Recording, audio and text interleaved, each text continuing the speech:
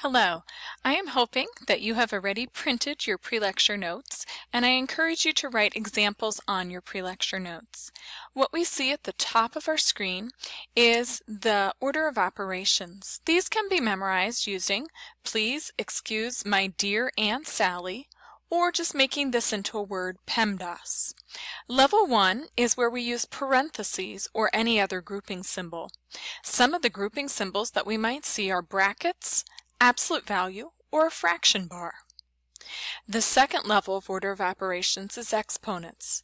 This includes both powers and roots. Powers are things like squared or cubed. Roots are things like square root or cube root. Our third level is multiplication and division. We want to do these from left to right. That means sometimes we will multiply first and sometimes we will divide first. The last level is addition and subtraction. Again, this is from left to right. The next section of our notes, I typed in the information for you, but we're going to take time to talk about it. So we were asked to define absolute value. Absolute value is the distance from zero on a number line. Some key things is that it does not have the distributive property. It does work as a grouping symbol, and it gives a non-negative value. Let's take a look at just a few examples. I encourage you to jot them onto your paper. So for our examples, we'll start out with an easy one. The absolute value symbol is just a straight line. So we're going to work with the absolute value of 15. So literally that's asking us how many spaces, what is its distance from zero on a number line? And the answer is just 15. So a little bit more challenging. What if we have the absolute value of -12? Well, what that's asking us is how many spaces from zero is -12? And so we're just asked distance. That distance is indeed 12. Now be careful in the next one. We have negative absolute value of -7.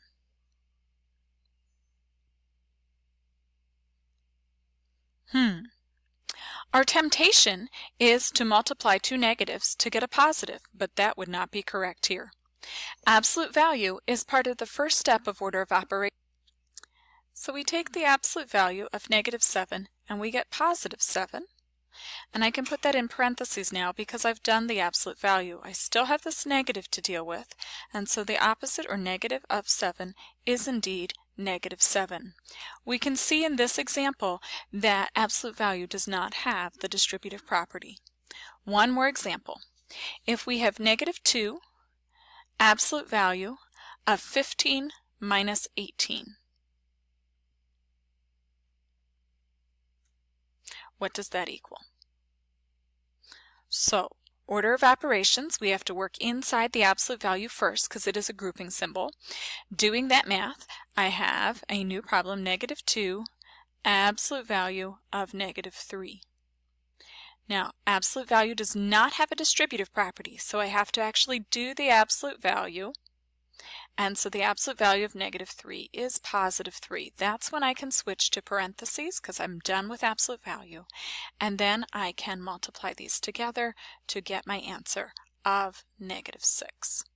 So that's just a very brief review, but it'll be enough. We don't see a lot of absolute value in this course. We're going to go up to our pre-lecture notes again. So up here we have the notation for powers and roots. When we're dealing with powers, we have something here that is regular font size called the base, and the exponent or power is in superscript size. So if we're going to put these on our calculator, the first thing we want to know is how to square a number. Most calculators have an x squared button. So I have a picture of a calculator right over here, and so if I want to complete the problem, 5 squared. So 5 is my base, 2 is my exponent. So I literally go to my calculator, I type 5, and I typed the squared button. And I hit enter, and it gives me the answer, 25. Now, calculators can be tricky when you're trying to square something negative. So if I wanted -7 squared, My calculator is programmed in such a way that it would square this and then take the opposite, which is not at all what we want. We literally want the number -7 to be the base, and we want the calculator to square it. So I'm going to have to enter that with the parentheses. So on my calculator, right here's my parentheses, so parenthesis. Here is my negative. It is different than my subtract button. So -7, and my parenthesis, and then square that value. And I can hit enter, and I get +49, which is the answer that I wanted. All right, so next we want to look at how would you take the, wrong space, how to raise a number to the 5th power. So the keystrokes are written over here. You type the base, you type the caret key, and then you type the exponent. So let's give it a try. Let's do 3 to the 5th power. That means on the calculator I'm going to type the base, type a caret key, and type the exponent. So over here on our calculator, 3, caret key, and you see on this calculator it switches my font size. On many of your calculators it will literally type the caret key like I have written on my scrap paper. Exponent 5, hit enter, and I get an answer of 243. So let's try the one that's in our notes here. We have 2 to the 3rd power. So on my calculator, I'm going to type the base, then the caret key, and the exponent, and hit enter. And so 2 to the 3rd is 8. Sorry, hit enter twice there. So 2 to the 3rd power is 8. Lastly, in order of operations, we need to talk about roots. So our words, this little number here telling us which root to take is called the index. This number underneath the radical symbol is called the radicand. So if we want simply a square root, we're going to use our second button and our x squared, and it will get us a square root. So let's try it. Previously, we had done 5 squared is 25. So let's do square root of 25. And we already know the answer should be 5. We're just practicing using the calculator. So I use my second button, and then I use my x squared key, and that makes my square root show up. Type my 25, hit enter, and there it is, answer of 5. So let's try another one. Square root of 49. On our calculators, we're going to go second, the squared button to get the square root key, and then type our 49, hit enter, and we do indeed get 7. And a calculator will always give us the principal or positive root. If we want to take the root that is not a square root, so our notes ask us, how do you take the 4th root of a number? So our keystrokes, we're going to type the index first, then we're going to use second and the caret key to get an xth root symbol. Finally, we'll type the radicand. So let's give it a try. Let's type the 4th root of 625.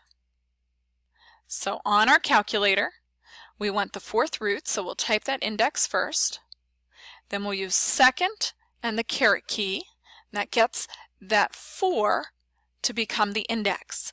On some calculators, you'll literally see the xth root symbol. And now I can type the radicand. So 625. And I get an answer of 5. Let's try one more of those.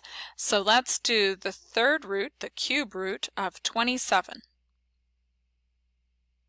So I type my index first, go to my calculator, type my 3, and then I do second and the caret key. That gets me that xth root. Type in my 27, my radicand, hit enter, and answer is 3. So we're going to try to put all this together and do a order of operations problem. So for this problem, it's complicated. So we're going to start off with 9 minus 2 bracket. A bracket is just like a nested parenthesis. 6 minus parenthesis 2 minus 4, end parenthesis, end the bracket, and then we're going to put a big fraction bar in. On the denominator, we're going to have 9 minus 2 squared minus 5. So order of operations tells me that I need to start inside the parentheses. So inside my parentheses here I have 2 minus 4. When I do that math, that part is negative 2. Now, working out, negative times a negative is indeed a positive, so this would end up being inside my brackets. So inside my brackets, I'm going to have 6 plus 2, because I'm doing that multiplication before I can add or subtract. So negative times a negative. So now I'm going to rewrite here because I've done a bunch of simplifying. So I have 9 minus 2.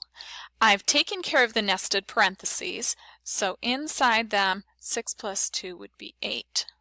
I'm going to also simplify a bit on my denominator. So exponents come before the subtraction, so 2 squared is indeed 4. And so I have 9 minus 4 minus 5. So 9 minus 4 is 5, 5 minus 5 is indeed 0.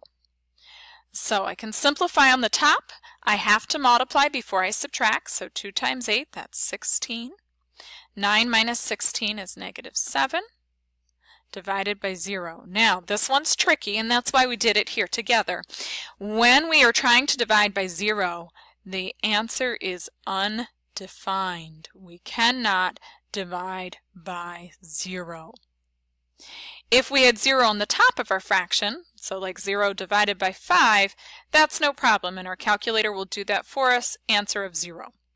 If we tried this original part, the negative 7, on our calculator, negative 7 divided by 0, our calculator will give us an error message because division by 0, error. It can't do it. So we use the word undefined, no definition for that. All right, so one more example, and then we'll end our video here. So for this last example, we have absolute value of 8 minus 12. Outside that we have plus a negative 2, and that's in parentheses, and it's squared. We have that whole thing divided by 2 to the third minus 2 squared. So I'm going to do some simplifying here. Inside this absolute value, 8 minus 12 is negative 4. Absolute value of negative 4 is positive 4. So just writing that down. Here, negative 2 squared, I can actually do that one in my head. That is also positive 4. Down here, 2 to the third. So 2, caret key, 3. And that is 8. So here I have 8. Minus 2 squared, that one I know is 4. So doing my math, doing the top and bottom separate because a fraction bar acts as a grouping symbol. So in the numerator I have 8. In the denominator I have 4. And I can do that division in my head and get an answer of 2. So that's order of operations and working with our calculator to do powers and roots.